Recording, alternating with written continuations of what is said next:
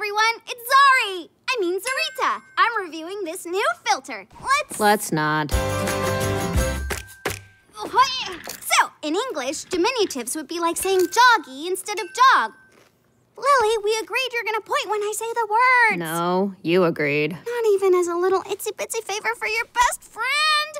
Please. Ugh, fine. But don't expect me to be my usual charming... And that, folks, is an example of diminutives in action. I might have asked Lily for any old favor, but I made it extra polite and sweet. A teeny favor. And in Spanish, it's easy. All you do is add an ending like ito or ita to a word, or in this case, cito. So favor becomes favorcito.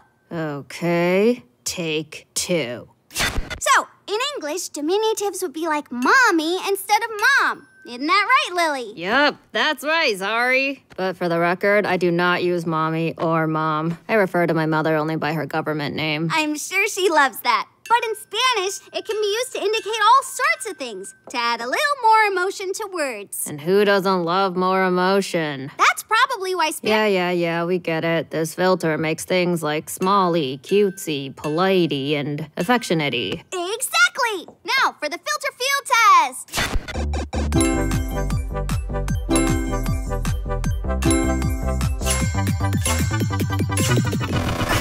Oh! So we're back. We might have broken the filter. We? Who's we? You broke it.